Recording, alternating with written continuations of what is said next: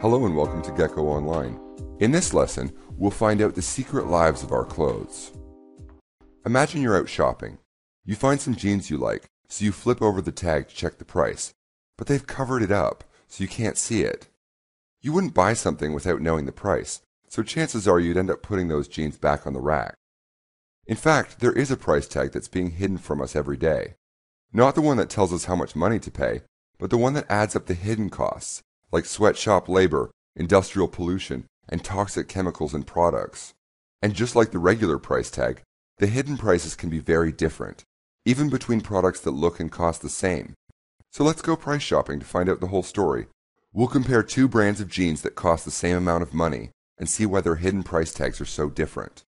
But, spoiler alert, the hidden price tag is already available for us to check. We'll see the new web tools we can check just as easily as we flip over the regular price tag. When we start buying based on the hidden price tag, we push brands to lower that price too. Every time we put down money for a product, it's like casting a vote. We pick the winners. So let's see how we can vote for fair labor, a healthy environment, and safer products every time we shop. To see the differences between these two brands of jeans, we need to look into their life cycles, the lives that these products led before they got to the store, from raw materials, to processing, to assembly, to distribution. Let's start with raw materials.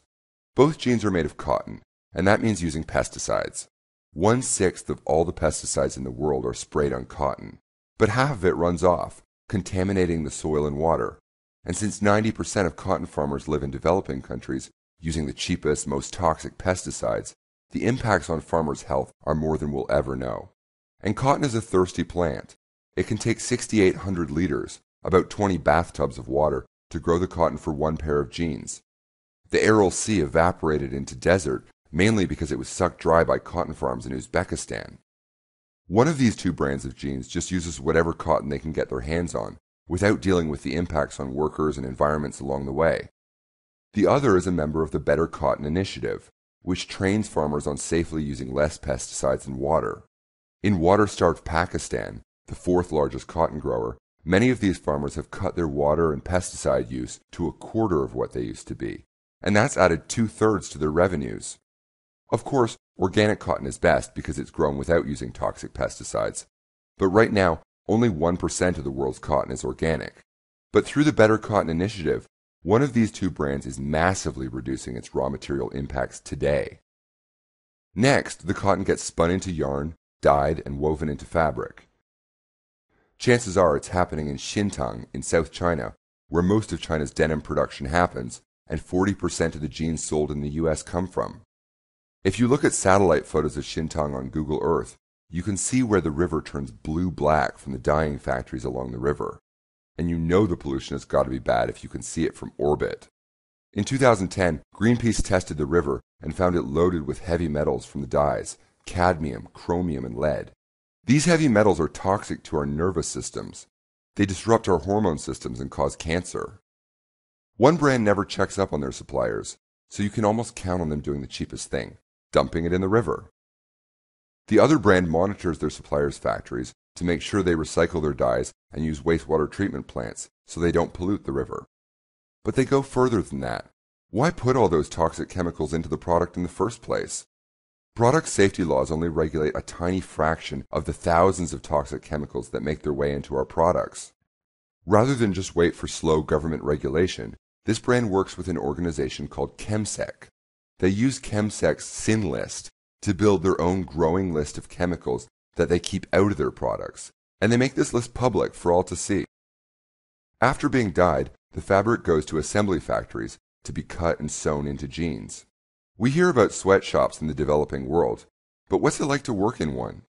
The documentary China Blue captures it well. It follows the life of a 16-year-old migrant worker in a jeans factory in South China. We see her working 20-hour overtime shifts because orders are behind schedule. Her pay is months late, and she won't be able to use the 3 days that she gets off for New Year to visit her family because she can't afford the train fare. If she falls asleep on the job, she'll be fined 2 days' wages, so during the longest shifts, she sometimes uses clothes pegs to hold her eyes open.